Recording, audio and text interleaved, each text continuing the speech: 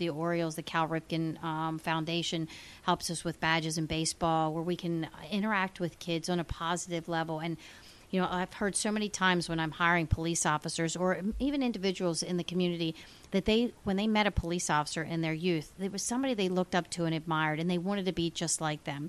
So we hope we can do that with the Sarasota Police Department with all kids of all ages and all genders, everybody. And we hope we actually realize we need to start really young. We're going to the kindergarten, elementary school ages, and we've got a lot of groups that help us engage with young people. We give out stockings to the middle school at Christmas time, and we partner with the Housing Authority to go shopping at Target to buy Christmas gifts for the kids. And it's amazing when you see the generosity of our officers, but also the hearts of the kids, and just how you start out where the kids sometimes are a little tentative around the uniformed police officer, but only after a couple of minutes you see it's like they're lifelong friends and have such a good time shopping. And the kids are so generous; they want to buy gifts for their mom or their brothers and sisters, and not just for themselves. And it's just doing that is such a positive, purposeful thing we do in law enforcement that a lot of people don't get to see.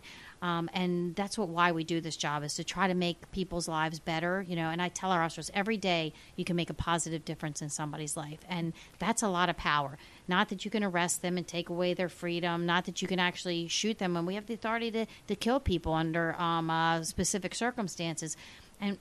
But that's not the greatest power we have as police. It's to influence people, to try to make the world a better place, and that's so important to me. It's important to my family. It's been since my grandfather, my dad, me, my daughter. We all espouse to that. Yeah, right. And it's so true. I see bumper stickers every once in a while, and it says "All lives matter," and then I see bumper stickers too that say "Blue lives matter," which is our law enforcement and our first responders. Well, it's a great thing. We appreciate that. And I will tell you, we believe all lives count, everybody. And it doesn't matter how much money you have, where you live, what your job is, the color of your skin, what religion you practice. It doesn't matter to us. And we want people to know that we're there to help them and again, to keep them safe. And I just want to share a cute story with you, because it's how things pass on from generation. Halloween's getting ready to come up, and you'll see our police officers will be out in the community handing out candy to kids, and we do that as a positive way to interact with the kids. And who can pass up candy, free candy from police officers? And they even some of the bigger kids, they come around the house with pillowcases. Yes, they and do. They're 12, 13, 15 years old. We love to see them too. They do. It's all good. My daughter was working as a Baltimore County officer, and she had her hat out with all the candy in the hat, and the kids were all gathered around her police car, and they were taking candy out of the hat. And she was in a lower income area, and there wasn't always a lot of trust with the police in that area, and she was trying to build up those relationships. And when the parents saw the kids all around the police car, their first assumption was that she was there to try to get the kids in trouble or do something. And they were yelling, "What are you doing to my daughter? What are you doing to my son?" And the kids are turning around like, "The officer's giving us candy." And she was like, "I'm just giving them candy for Halloween." And they were like, "Oh my God, you're the best police officer in the world." And they nicknamed her Candy Cop, and which is so cute, because it was just a way to engage with kids and families. And if you win over the hearts and minds of the kids, and then you'll win over the hearts and minds of the parents and the adults. And that trust within community, that partnership, my boss Tom Barwin likes to call it partnership policing. Those relationships actually make the community safer. It makes our police officers safer, and we can engage together to keep crime down and keep our community safe. Right, and I think those are messages that are global. I think they're definitely messages that are nationwide for America, that all law enforcement officials probably have in their heart of hearts. They aren't always allowed to do exactly what they might want to do, but I think those kinds of messages are in the hearts of all first responders. And sometimes it's not easy for them to implement the hopes of their heart. They have to implement the rules of the procedures and the rules of the community, and find that balance is difficult. That's a challenge. It is. It's tough. With the what most people see on television is they'll see one bad police officer.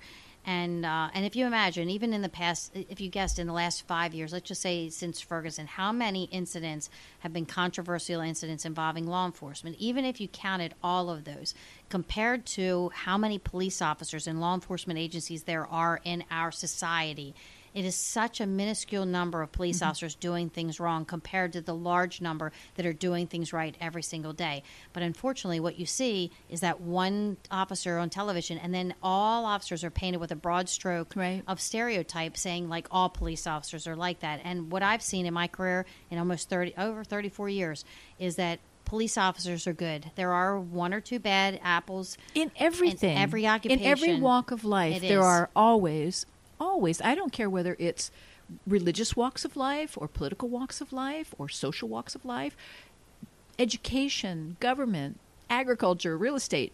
You're going to find a bad apple or two or three or four here and there, now and then, but the percentages are going to be very, very small. Low. If we could just remember that. Yeah, we do a lot in our police department to ensure that we have good quality people that have good character.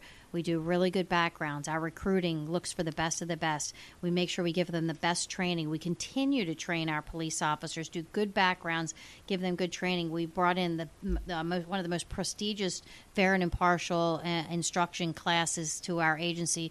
We did it with our command staff and our community together, but now we're doing it the whole entire agency. So we ensure that our officers understand about bias and making sure we're being fair and impartial.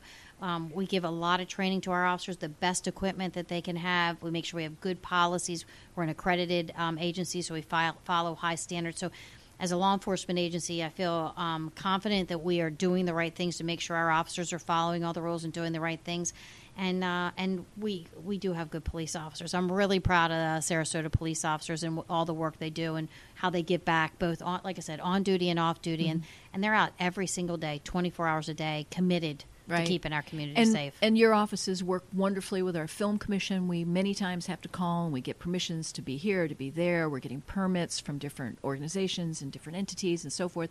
And whenever law enforcement is needed, for whatever reason within the city, there's always a voice that answers the question. There's always a person with a smile in their voice that wants to help. And that is priceless. I mean, that's just invaluable. And we're just one little piece of the economy, one little piece of an industry. I'm imagining that spreads across everything that touches. We do. We're public servants, and we really take that seriously. And I actually declared this year as the year of service, recognizing people both internally and externally. We make sure that we provide the best service, the good quality service to each other within the organization, but also to the community, especially the community outside the organization. We want people to feel valued and appreciated for what we do. Treat people respectfully, and I teach the golden rule, actually the platinum rule: treat people better than they expect to be treated. So if we do the best we can when we're encountering people, and remember that individual you're dealing with could be your mother, your father, your sister, a family member. And if you think about how you would like a police officer to treat your family member, and you treat people that way, you're going to use kindness, you're going to use respect. You still have to follow the rules and be fair, and sometimes have to arrest people and write them tickets, but there's also an attitude that you have to have about it. And you never want to make people feel anything less than very positive. You don't want to take away their dignity. That's right. We're dealing with human beings. People make mistakes, but it's not up to us to be the judges and to make people not feel good about themselves or not respected. And so it's important to me and our organization. Right.